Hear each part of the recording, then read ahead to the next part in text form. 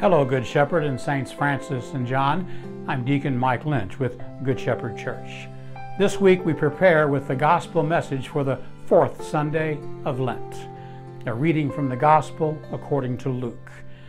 Tax collectors and sinners were all drawing near to listen to Jesus, but the Pharisees and scribes began to complain, saying, "This man welcomes sinners and eats with them."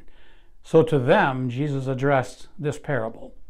A man had 2 sons, and the younger son said to his father, "Father, give me the share of your estate that should come to me." So the father divided the property between them.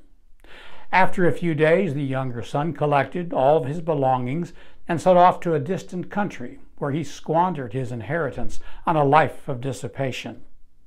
When he had freely spent everything, a severe famine struck that country, and he found himself in dire need. So he hired himself out to one of the local citizens, who sent him to his farm to tend to the swine. And he longed to eat his fill of the pods on which the swine fed, but nobody gave him any. Coming to his senses, he thought, "How many of my father's hired workers have more than enough food to eat? But here am I, dying from hunger.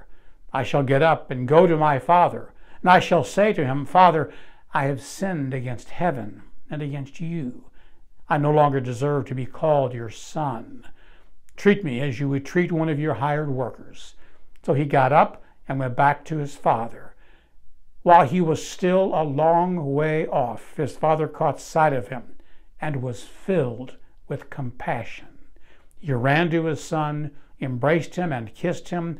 His son said to him, 'Father, I have sinned against heaven and against you. I no longer deserve to be called your son.' But his father ordered his servants, 'Quickly, bring the finest robe and put it on him. Put a ring on his finger and sandals on his feet.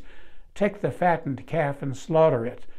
Let us celebrate with a feast, because this son of mine was dead and has come to life again. He was lost and has been found.' Then the celebration began. Now the older son had been out in the field, and on his way back, as he neared the house, he heard the sound of music and dancing. He called one of the servants and asked what this might mean. The servant said to him, 'Your brother has returned, and your father has slaughtered the fattened calf, because he has him back safe and sound.' He became angry. And when he refused to enter the house, his father came out and pleaded with him. He said to his father in reply, 'Look, all these years I served you, and not once did I disobey your orders. You never gave me even a young goat to feast on with my friends. But when your son returns, who swallowed up all your property with prostitutes, for him you slaughter the fattened calf.' He said to him, 'My son, you are here with me always. Everything I have is yours. But we must celebrate and rejoice, because your brother was dead and has come to life again. He was lost and has been found.'"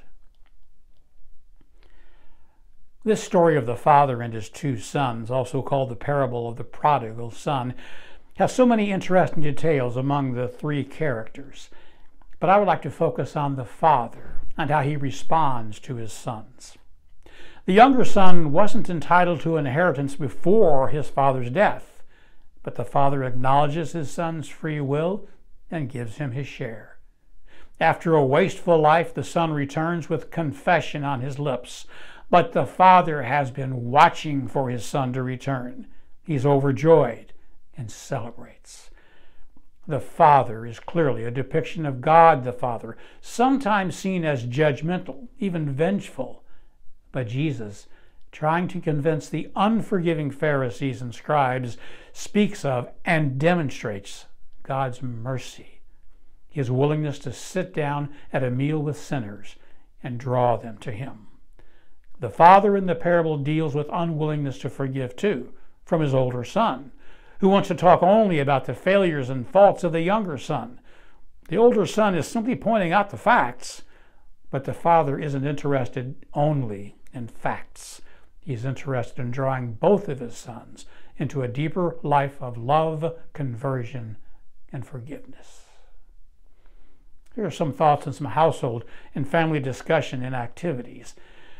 With your family, talk about a time when each of you felt lost.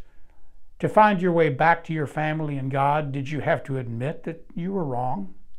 Was your family and God merciful? How did you feel when you were again in right relationship with your family? Hopefully, we all strive to do good, and the more we try to do the right thing, we can more easily recognize when others do wrong.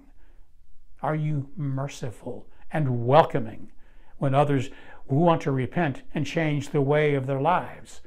Are you ever tempted to resent others when they are forgiven after you've worked so hard to do the right thing? This week, reach out to a family member or friend who's been on the outside of your family's love and mercy.